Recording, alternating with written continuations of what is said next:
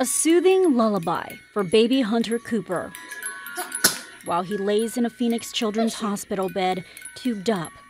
This is a glimpse into his entire life of 8 months. When I first found out about it, I was completely devastated. His mother, Amber, says Hunter was born with a heart defect called hypoplastic left heart syndrome. Pretty much what that is on the left side of his heart. It's not pumping strong enough to pump blood into the aortic valve arch that will pump blood to his brain and to his limbs. He had surgeries to help, but 5 months ago, he got on the wait list for a heart transplant. I felt like it was never going to happen. It just took forever. But just this Saturday, before 3 a.m., Amber got a call. They're like, Amber, we have a heart. We've already accepted it. We just need your go-to.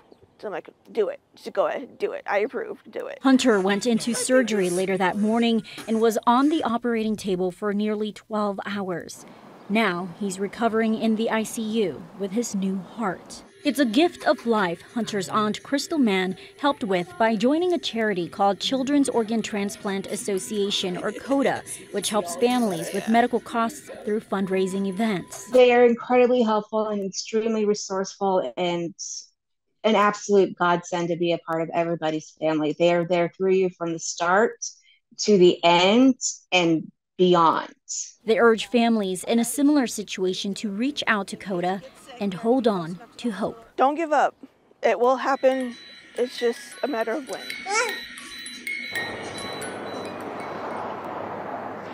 And Hunter is expected to go home in about 6 weeks, but his family says that it's likely he will need medical care for the rest of his life. So if you would like to donate to his campaign or learn more about CODA, head on over to azfamily.com. Reporting live in Phoenix, Casey Torres, Arizona's Family.